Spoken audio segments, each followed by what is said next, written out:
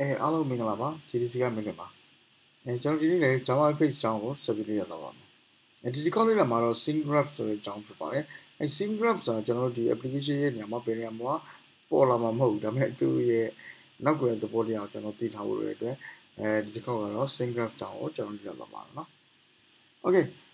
ပထမဆုံးဒီကျွန်တော် Scene Graph ဆိုတော့ဘယ်လိုဟာမျိုးလဲပေါ့နော်ကျွန်တော်ဒီ UI တွေကိုကျွန်တော် similar နဲ့ပြန်ပြီးတော့building လုပ်ကြည့်တဲ့အခါမှာဘယ်လိုမျိုး scene graph နဲ့ပြန်ပြီးလေ့လာကြည့်မှာပေါ့နော်scene graph ကဘယ်လိုဖြစ်မလဲဆိုတော့ကျွန်တော်သိအောင်လည်းပြန်ကြည့်မယ်ပြီးလို့ရှိရင်ကျွန်တော် view တွေကိုကျွန်တော် Windows ဆက်ဘယ်လိုမျိုး loading လုပ်မလဲဆိုတော့ bio ဒီနေ့လေ့လာပါမယ်ပေါ့နော်scene graph ဆိုတာဘာလဲ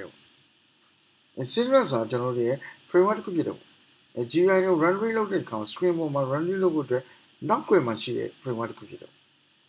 သူက tree data structure ကိုအသုံးပြုနေပါတယ်ပေါ့နော်graph လို့ခေါ်လို့ရှိရင်ကျွန်တော်တို့ဒီ chat တွေကိုပြောတာမဟုတ်ပါဘူး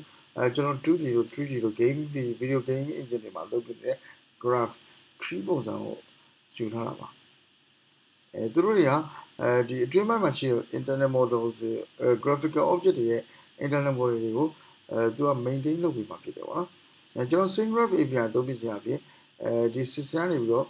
ကျွန်တော်တို့ရဲ့ဒီအသေးစိတ်ဒီ view တွေဘယ်လို rendering လုပ်မလဲဆိုတာကိုပြန်ပြီး handle လုပ်ပေးနိုင်မှာဖြစ်ပါတယ်ပေါ့နော် Okay scene graph ဆိုကျွန်တော်မြင်ရခဲ့ပါတယ်ဗျကျွန်တော်ဒီနေရာမှာ tree node ဆိုဘယ်လိုဟာမျိုးလဲဆိုတာကိုကျွန်တော်ပြန်ကြည့်ကြည့်အောင်ကျွန်တော်ဒီနေရာမှာ Java Face in 4 days ဆိုတာကျွန်တော်အရင်တစ်ခေါက်တော့MCP မှာသုံးပြီးခဲ့တဲ့ slide လေးပါသူ့ကိုကျွန်တော်တို့ဒီ view လေးပေါ်ကျွန်တော်ဗာလေးရေးထားခဲ့ရတယ်ပေါ့နော်အဲ့ဒါကိုကျွန်တော်ပြန်ကြည့်ကြည့်အောင်ကျွန်တော်သိဖို့တော့ nodes Java Face မှာသုံးသမျှ every components အကုန်လုံးက node ဆိုရဲ့ class ရဲ့ sub class တွေဖြစ်ကြတယ်ပေါ့နော်nodes တွေထဲမှာသူကအခြေခံအပြင်နှမျိုးရှိတယ်layout တွေကိုဖော်ပြတဲ့ nodes တွေနဲ့ကျွန်တော်တို့ user နဲ့ပတ်သက်ပြီး input output တွေကိုပြန်ပြီး handle လုပ်ပြနိုင်မယ် control node တွေဆိုပြီးရှိတယ်ပေါ့နော် okay ဘယ် component မျိုးဆိုသူတို့တွေအားလုံးက node ဆိုတဲ့ class ရဲ့ sub class တွေဖြစ်ကြတယ်သူတို့ tree structure ကိုယူထားတယ်ဆိုတော့ကျွန်တော်ဒီမှာပြောချင်တာပါကျွန်တော်ဒီမှာကြည့်မယ်ဆိုရင်အမြင်ပိုင်းမှာ Java Face in 4 days ဆိုပြီးတော့ Software Engineering Company Limited ဆိုပြီးကျွန်တော်ရေးထားတယ်ပေါ့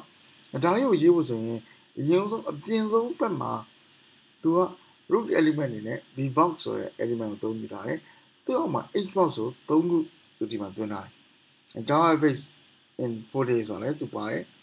ဆိုပြီးတော့ဆိုလည်းနောက်ထပ် note တစ်ခုနဲ့သွင်းထားတယ်ပြီးရင် hbox ဆိုလည်း note တစ်ခုနဲ့သွင်းထားတယ်ဒီမှာကြည့်မယ်ဆို hbox ဆိုလည်း note တစ်ခုသူ့အောက်မှာ text ဆိုလည်း note တစ်ခုဖြစ်နေတာပေါ့နော် okay အဲ့ဒါရဖွဲ့စည်းတည်ဆောက်ဖို့ကျွန်တော်ကြည့်ကြည့်မယ်ဆိုရင်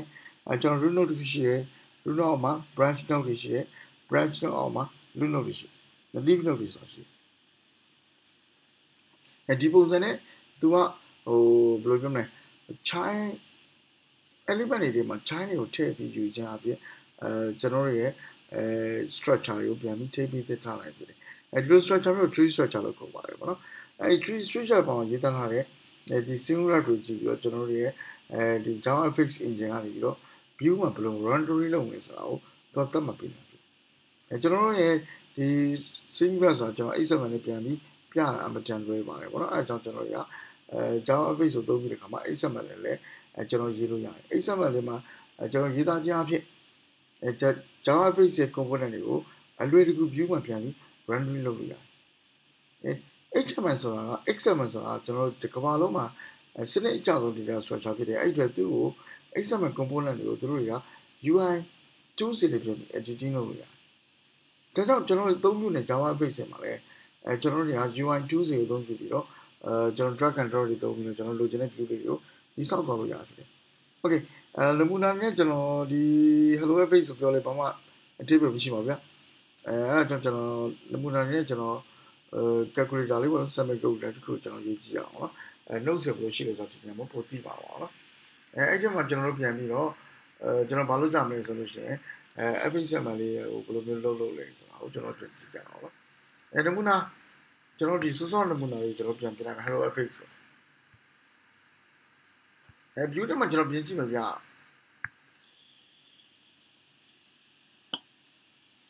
ဟုတ်ဒီမှာ hello fx ဆိုတော့ကျွန်တော်ကြည့်ပြီးတော့ဒီကောင်ကျွန်တော်ရွှေ့လိုက်တယ်ပေါ့ကြည့်မယ်ဆိုတော့အပြင်ဆုံးမှာ anchor page ရှိတယ် anchor page ရောက်မှာlevel လေးတစ်ခုရှိတယ်ပေါ့နော် okay ပြီးရင်ကျွန်တော်ဒီထဲမှာကျွန်တော် grid ပြီးရင်ကျွန်တော်ယူလာလိုက်မယ်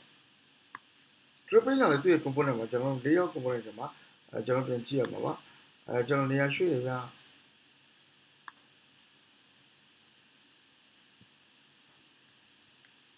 အဲ့တော့ဆိုကြည့်လိုက်ရင်သူကဘယ်လိုဖြစ်နေမလဲဆိုတော့ anchor page အောက်မှာlabel တစ်ခုရှိတယ်ပြီးရင် grouping ဆိုတာရှိတယ် okay grouping ကြိုက်ကျွန်တော်ဖြစ်ချင်တယ်ဒီကနေပြီး delete ဆိုပြီးပြောလိုက်တယ်ကျွန်တော်ဒီနေရာမှာtest ဆိုပြီးကျွန်တော်ရလိုက်မယ် test field ကိုကျွန်တော်ယူလိုက် okay ကျွန်တော် short ထည့်ကြည့်ကြရအောင်နော်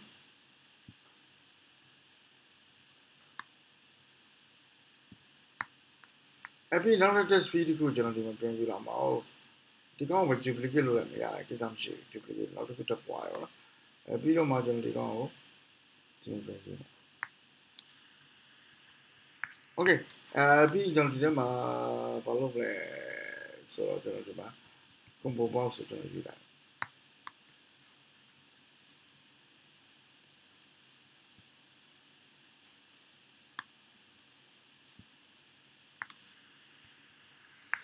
ပြီးကျွန်တော်ဒီမှာ label တစ်ခုရေးမှာဗျာဘာမှမဟုတ်ကျွန်တော်ဘာရေးမှမသိဒါပေမဲ့ကျွန်တော်ရှောက်ရေးကြည့်တာပေါ့နော် okay ဒါ label တစ်ခုပါလာပြီကြည့်အောင်ကျွန်တော်ဒီထဲမှာ anchor page အောက်မှာ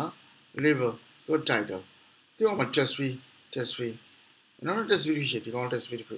ပြီး combo box ရှိတယ် label ရှိတယ်သူတို့အားလုံးရဲ့ root ကဘယ်လိုလဲဆိုတော့ anchor page ဖြစ်ဒီလို structure မျိုးကိုပုံပြလာတော့ဒါ string graph လို့ဆိုတော့ graph structure နဲ့သူတို့တွေကသူ့အောက်မှာ time ကိုထည့်ပြီးတော့ကျွန်တော်ပြန်ပေါ်ပြနေတယ်ပေါ့နော်ဒီပုံစံနဲ့ပုံပြလာပါ okay ဒါဆိုကျွန်တော် application တစ်ခုတော့ကျွန်တော်ပြန်ကြည့်အောင်ဒီကောင်ကဘာလဲဆိုတော့ test fee သူလည်း test fee သူလည်း combo box okay ကျွန်တော် application ကြည့်အောင်okay ဒါဆို hello fx ဆိုတဲ့အထက်မှာကျွန်တော်တွေကကျွန်တော် code တွေနဲ့တက်ပြန်ရေးဖို့လိုပါတယ်ဗောနော် okay ဆိုတော့ကျွန်တော်ဒီမှာရှိတဲ့ဟာကဘာလဲဆိုတော့view ထဲမှာကြည့်အောင်ဗျာကျွန်တော် test fee တစ်ခု test fee တစ်ခု combo box ဆိုပြီးရှိဗောနော် okay ဒီမှာဆို private txt test fee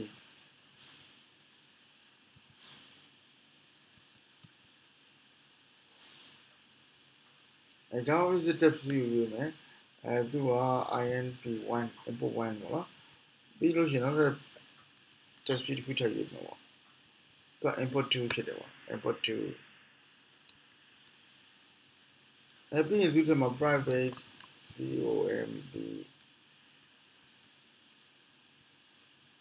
combo box string ACTI1 action ဆိုပြီးသူတို့တွေဘာကိုစားပြုလို့ဆို input 1ဆိုတော့ဒီ input 1ကိုစားပြုမှာဖြစ်ပါတယ် input 2ဆိုတော့ဒီကောင်ကိုစားပြုတယ် combo box ဆိုတော့သူကိုစားပြုokay ပြီးရင်ကျွန်တော်အဖြေထုတ်မယ် label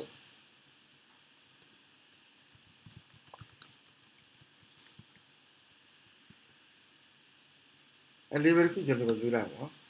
ဒါ result လုပ်ပြလိုက်ဒါတွေအားလုံးဟာသူတို့တွေကဒီမှာရှိတဲ့ view နဲ့နောက်ဘက်မှာရှိတဲ့ controller class ဆိုတာသူချိန်ထားပါတယ်ဗောနော်view နောက်မှာကျွန်တော် controller ကြည့်မယ်ဆိုရင်ဒီမှာကျွန်တော်com jdc fx hello fx ဆိုတွေ့ရအဲ့တော့ဆိုလို့ကျွန်တော်ဒီ view ရဲ့နောက်ကမှာဒီ controller class ရှိတယ်သူတို့တွေသိတော့အောင်ကျွန်တော်ဒီမှာfxml ဆိုကျွန်တော်ရေးလိုက်မှာကြာ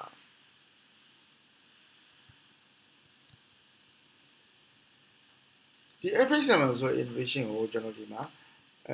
နေရာတိုင်းမှာသူ့ရဲ့ကျွန်တော် like tab လိုက်ပေါ့နော်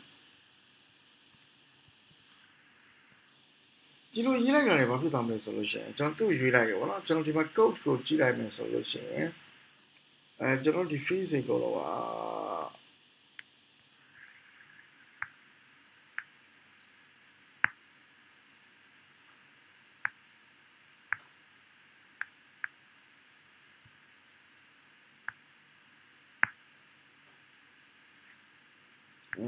လည်းကျွန်တော်ဒီမှာမစစ်ရသေးဘူးပေါ့နော်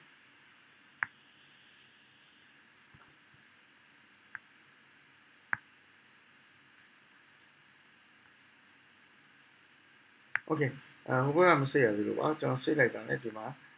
ကျွန်တော် input 1နဲ့ချိန်တယ်ပေါ့နော်နောက် test video ကိုဒီမှာ input 2နဲ့စိတ်တယ်ပေါ့နော်ဒီကောင်က combo box ပေါ့နော် okay သူ့လည်းကျွန်တော် combo box နဲ့ action နဲ့ချိန်တယ်နောက်ထပ်အဖြေဖြစ်တယ်ပေါ့နော် hierarchy ထဲမှာကြည့်မယ်ဆိုရင် label label ကိုလည်းကျွန်တော်ဒီမှာ result နဲ့ချိန်ဒီလို bind လုပ်တော့ဗျာအဲ့လို bind လုပ်ရတော့ဘာဖြစ်လဲပေါ့ဒီလို bind လုပ်ရတာနဲ့FHML တွေမှာရေးထားသမျှဒီ XML တွေက component တွေအကုန်လုံးနဲ့ဒီမှာကျွန်တော်တို့ declare variables အကုန်လုံးလာပြီး inject လုပ်ပြီးမှာဖြစ်တယ်ပေါ့နော် okay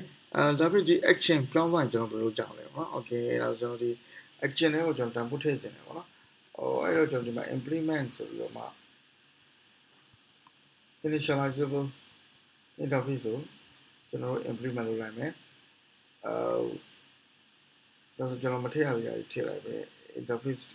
method တစ်ခုကျွန်တော်ထည့်ပါတော့ okay ဒါဆိုဒီထဲမှာကျွန်တော်ကြည့်ကြည့်အောင်ပေါ့နော်ကျွန်တော်ဒီ action ထဲမှာ action ထဲကိုကျွန်တော်ဒီမှာget items at all ဆိုပြီးကျွန်တော်ထည့်ပြ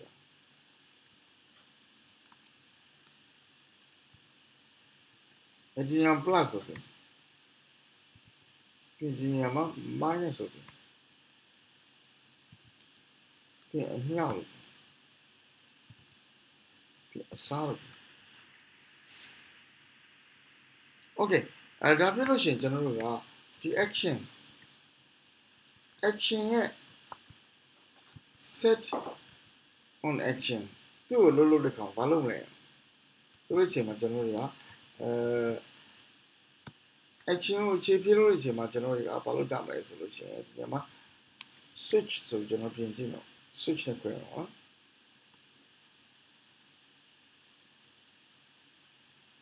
ဒီထဲမှာကျွန်တော်တွေကဒီ actions get value လို့ခေါ်ရင် string တစ်ခုရမယ်ဒီ compose မှာယူထားတဲ့ string ကိုကျွန်တော်ယူမှာပေါ့နော်သူကအပေါင်းဖြင့်ဘာလုပ်မလဲအပေါင်းလို့မြောက်စားတယ်ကျွန်တော်ပြင်ကြအနှုတ်မြောက်စားတယ်နော် okay ဒါဆိုလို့ရှိရင်သူကအပေါင်းဖြင့်ဘာလုပ်မလဲနှုတ်ဖြင့်ဘာဖြစ်မလဲမြောက်ဖြင့်ဘာဖြစ်မလဲအစားဖြင့်ဘာဖြစ်မလဲဆိုပြီးကျွန်တော်ရွေးချယ်လို့ရပါတယ် okay ဒီမှာကျွန်တော်တို့တွေကပေါင်းလို့စားပုံကိုတည်ပြီးတော့ input text ရတဲ့မို့နဲ့ input 1ရတာကို input 2နဲ့ပေါင်းပြီးပေါ့နော် okay ဒါဖြင့်ကျွန်တော်ဒီထဲမှာကျွန်တော်ပြင်ကြည့်အောင်ဗျာ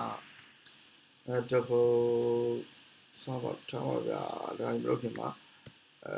DOUBLE double D1 ညာချင်း double pass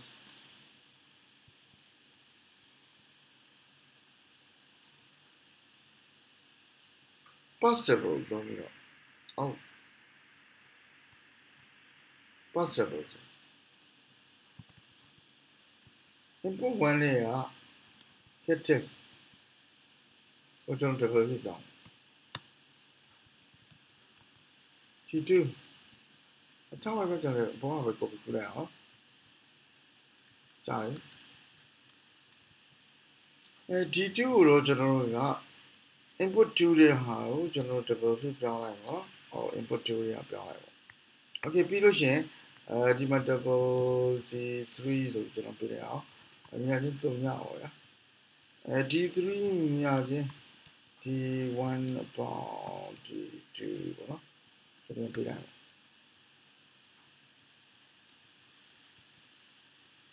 switch ထဲမှာတော့ကျွန်တော်တို့က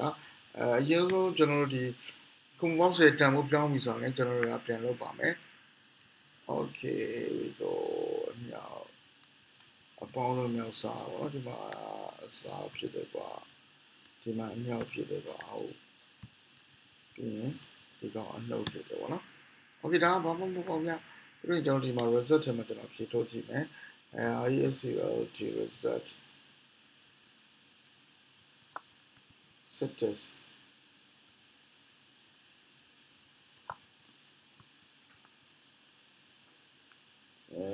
string value of 73ကျွန်တော်ဒီကောင်ရေးကြည့်လိုက်ပါနော်ဆိုလို့ကျွန်တော်ဒီကောင်ကြည့်ကျွန်တော်နဲ့ချုပ်နေမှာဘာလို့ဆိုကျွန်တော်ဒီ video editing လုပ်လို့ရှိရင်ဒီကောင်အရင်လေးတယ်ဗောနော်သူ့ကျွန်တော်နဲ့ပြင်ကျင်တော့ထားပါတော့ကျွန်တော်ဒီကောင် run ကြည့်အောင်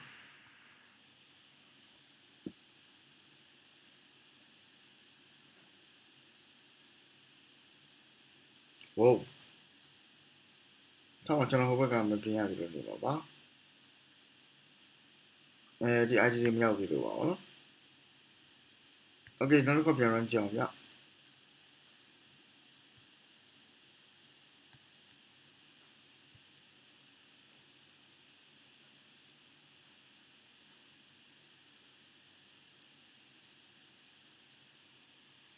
ဒီမှာကျွန်တော်10ပေးမယ်ဗျာ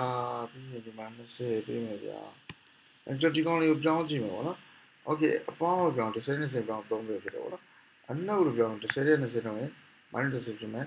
အမြောက်ဆိုလို့ရှိရင်ဒီမှာ200ဖြစ်ပေါ့အစားဆိုတော့ဘာလဲမသိဘူး0.5ဖြစ်တယ်အဲ့လိုမျိုးဖြစ်လာပါလိမ့်မယ်နော်ဒီမှာတပိုးတွေကိုကျွန်တော်9လို့ပြောင်းလိုက်မယ်ပြီးရင်သူကျွန်တော်ဒီမှာအမြောက်ပြောင်း10နဲ့9 50တော့ဒါတွေကကျွန်တော်နောက်မှရှောက်ရေးတာပေါ့နော်အဓိကကျွန်တော်ပြောတာ view ဆွဲနေရမှာသူတို့တွေကပြောချင်တာပေါ့နော်sing graph ကိုသုံးထားတယ်ပေါ့နော် sing graph ဆိုတာ tree structure ကိုသုံးထားတယ်အဲ့ဒီ sing graph ပေါ်မှာပို့တည်ပြီးတော့ view တွေကိုဘယ်လို rendering လုပ်မလဲဆိုတာ JavaFX ရဲ့ engine ကနေပြီးတော့ live ပြီးပေါ်ပြနေတာဖြစ်တယ်ပေါ့JavaFX ဆိုတော့ကျွန်တော်တို့ကသူ့ရဲ့ဒီ tree structure ကိုကျွန်တော်ကောင်းကောင်းနားလည်ထားဖို့လိုပါတယ်ပေါ့နော်ဒီနေ့တော့လောက်ပါခင်ဗျာအားလုံးကျေးဇူးတင်ပါတယ်